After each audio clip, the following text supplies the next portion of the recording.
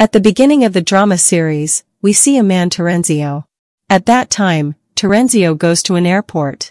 When Terenzio arrives at the airport, we notice him quite concerned. He seemed to have missed his flight. But in actuality, his flight wasn't missed, the truth was quite different. Later, he goes to the reception to ask the time of the West flight's departure. He is informed that it will depart after 2 hours.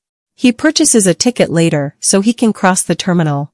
In a later scene, a woman was having a video chat with a buddy who was residing in New York. Her best friend faints in the meantime and the woman at the airport starts to worry a lot, because she is currently unable to assist her.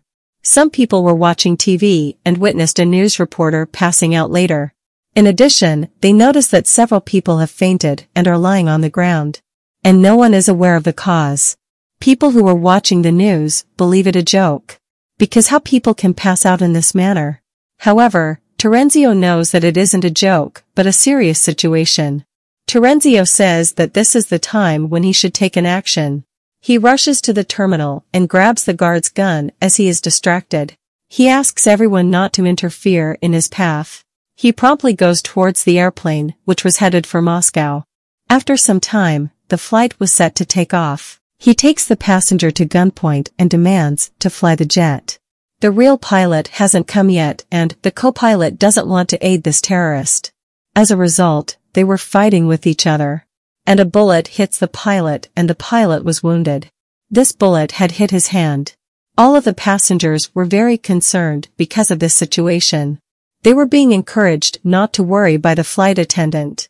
Later, Terenzio exits the cockpit and inquires as to if there is another pilot present. Hearing this, a woman stands up who was a former pilot. She takes off the plane on Terenzio's command. Plane's avionics have broken because of the bullet, so no one could exit the plane.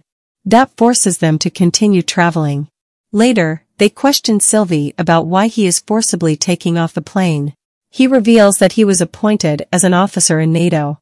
And I am aware of many things that others are not. When the pilots insist on explaining the true cause, he claims that the sun rays have become deadly. Everyone will perish the next day at the start of the day from the sun's rays. Even the people who will be in their homes. He claims that Japan and Korea are already experiencing it. And this plane will be the sun's next target. If the rays will be impacted on it. The pilots don't believe this and say you are likely insane. Terenzio remarks that after hearing this, I might come off insane to you. Actually, though, I'm not mad. Later, the bullet-wounded hand of the pilot Matthew was bleeding. A female passenger who was a medical professional. She accepts this duty and declares that she will assist the pilot. She removes the bullet from his hand by using a hot knife.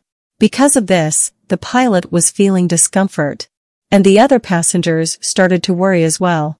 Therefore, he knows he must endure this. Because the lives of the passengers depend on Matthew. Later, Matthew informs everyone that we will land in the location that Terenzio asks. Despite the location of our intended landing, Matthew believed that the fighter jets would undoubtedly arrive to rescue them. They have taken off the aircraft because Terenzio has taken them at gunpoint. However, Sylvie, the other pilot, does not believe that help will arrive for them. In contrast, when another passenger learns that sunlight is killing humans, he doesn't believe this and starts to doubt the pilots and that all the pilots are lying to him. Ayaz was name of this passenger. Another passenger appears later who was Arabian and coughed and later faints after a while. Ayaz pretends that he is assisting him, but he steals Terenzio's gun. Terenzio was afterward imprisoned in the bathroom. And the other pilots were asked to share the truth. They inform us that we are about to land to the west. He informs them that it will land in Iceland. Because Terenzio wants our plane to land in the west. When the police arrive, they will arrest Terenzio and release the others. He tells about sun rays and Terenzio believes that the sun's beams are killing people. Meanwhile, the other passenger remember that they've seen strange things. And each of them starts to worry for their families. Later, pilot Matthew informs the passenger, "Don't worry. I'll take your responsibility as a captain. You'll all be saved by me." Later, this plane reaches into the west. They were about to touch down in Iceland when the pilot noticed that there were already a lot of other aircraft there.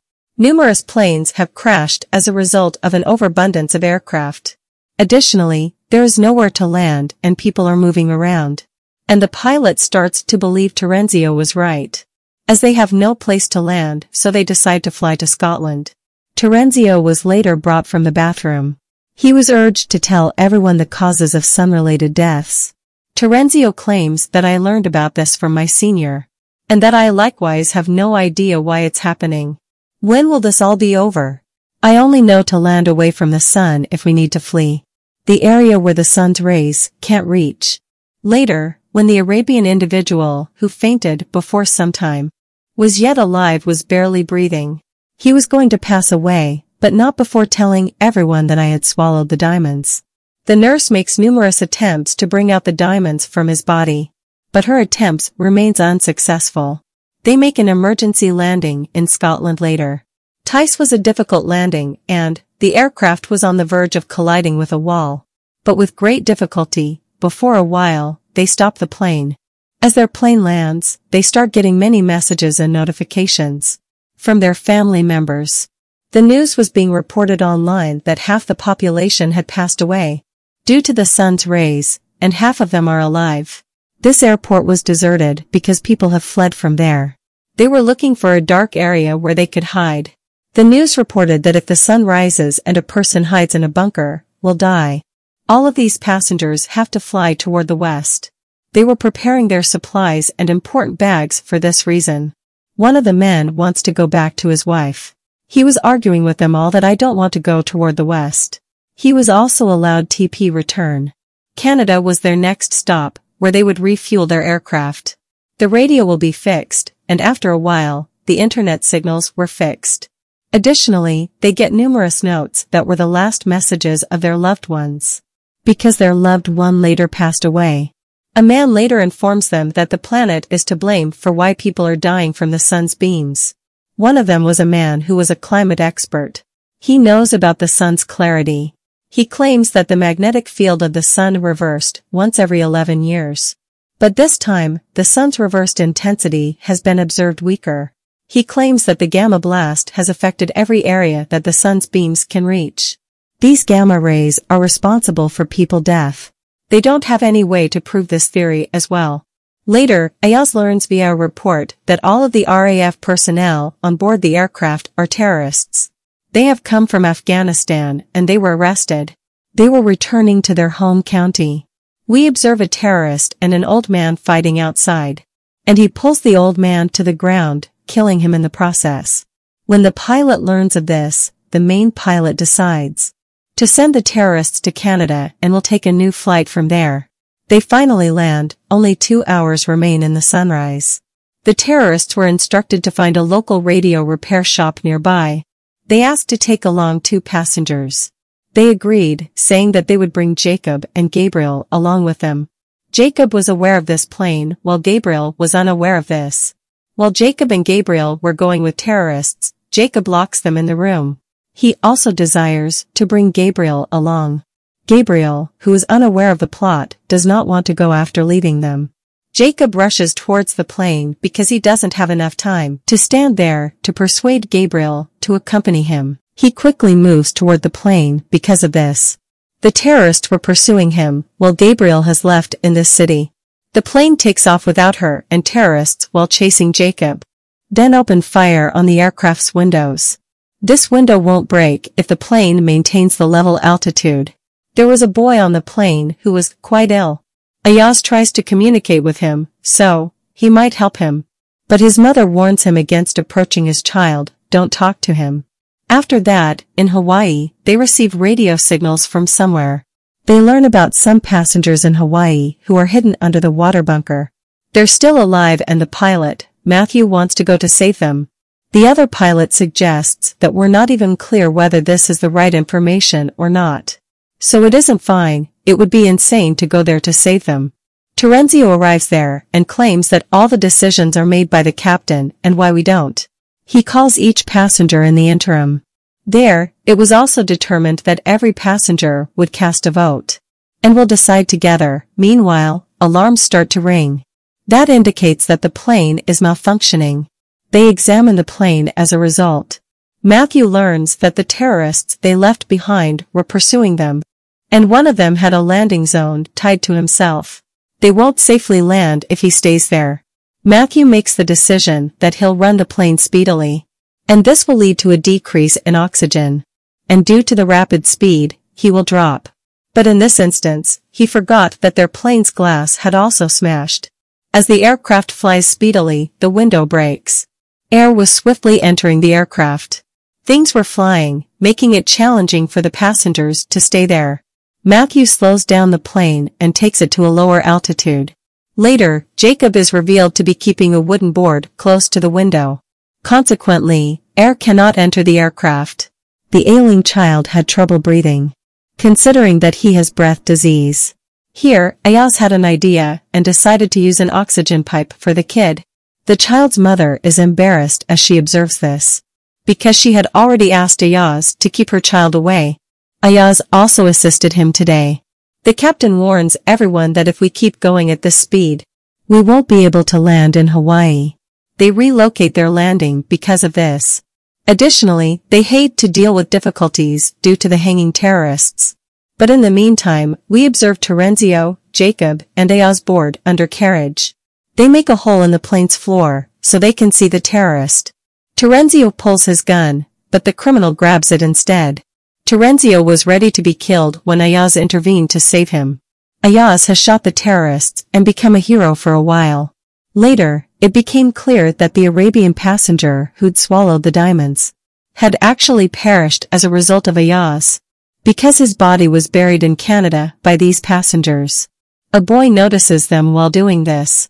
He was the passenger of this plane. He saw that after cutting his body, Ayaz was bringing something out. Here, Ayaz claims that I am a diamond smuggler. The Arabian passenger's body contained the gems I had hidden there. Due to the Arabian passenger hasn't followed the instructions properly, he passed away because of this, prompting me to remove the diamonds from his body. Everyone becomes enraged with Ayaz after hearing this, and few of them were suggesting to kick him out like terrorists. However, the majority of the passengers supported Ayaz, unlike many of them who preferred that he stay, so H was handcuffed. Later, they make a landing and refuel their aircraft. Here, the climatologist informs them of an odd fact. Because the Canadian fruits they have taken are tasteless. He claimed that because gamma rays are so powerful, that the fruits no longer have their original flavor. Gamma rays will ruin the food structure if it keeps happening. As a result, within some weeks they may pass away from a lack of food. Matthew, who has been driving for a while, when he asks the climatologist that we have to go to the place where the sun can't shine. We'll think about this later because of this. Later, the pilot is seen, who is telling Matthew that you need to rest right now because you've grown exhausted. He was driving the jet for so long and was lethargic as a result of tiredness. It was obvious that the other passengers' lives were at risk. He is approached by every passenger, who convinces him to fall asleep. He promises that I will sleep, but not right away. I now have to carry the plane. Meanwhile, they receive another radio signal.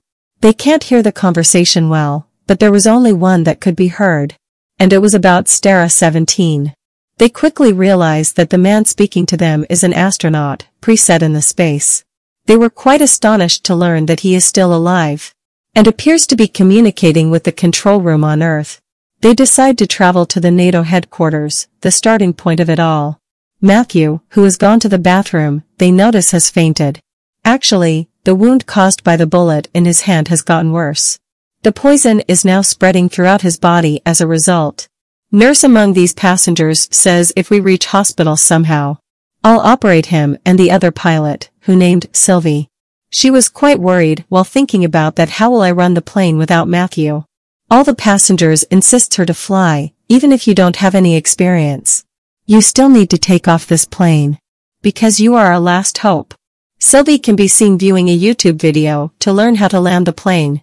Watching the video was quite easy, but when it comes to take off and landing the plane, it was quite difficult. Sylvie was getting nervous, and when they land it was a kind of shaky landing.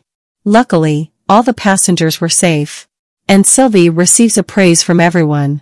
They divide them into 3 groups, without wasting any time. They have to perform different tasks. While some must refuel the plane, others must transport Matthew to the hospital. Terenzio and Ayaz must visit the NATO headquarters as well. There are a lot of patients in the hospital who are curled up on the ground, they were died. After seeing them, the nurse noticed them advises not to panic after witnessing them, and instead to concentrate on saving Matthew's life. Later, we observed the child's sickly mother.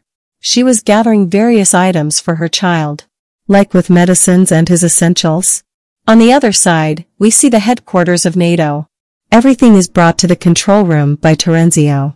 They don't have enough time to thoroughly examine every file. They choose to watch surveillance video for that reason. Most likely, they learned something from this video. Later, when a member takes a side, Terenzio and Ayaz engage in combat. Terenzio accidentally hits Ayaz. Ayaz collapses as a result, and his body bleeds profusely. On the other hand, one of their members was succeed in finding a recording. Several officers were heard conversing in this recording. These were regarding an underground bunker in a dam. That is Satara number 17.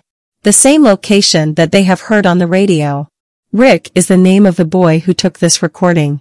They must now inform their other members of this. As we watch, Terenzio approaches Rick and informs him. That is how I murdered Ayaz. When Rick arrives, he notices that his body is covered in blood. On the other hand, Matthew's situation is presently stable. Terenzio advises everyone that we shouldn't wait for Ayaz, because he won't return. Everyone was concerned why Ayaz wouldn't return. When Matthew turned on the engine, they notice Ayaz in front of them. Ayaz was carried onto the aircraft, whereas Terenzio's hands were tied up. Everyone is informed by Sylvie that if the Bulgarian jet doesn't take off to enter the bunker located within the dam, we won't have enough petrol to go elsewhere. They will only have 20 minutes after landing where they may go to the bunker. Ayaz's condition was deteriorating because of lot of bleeding.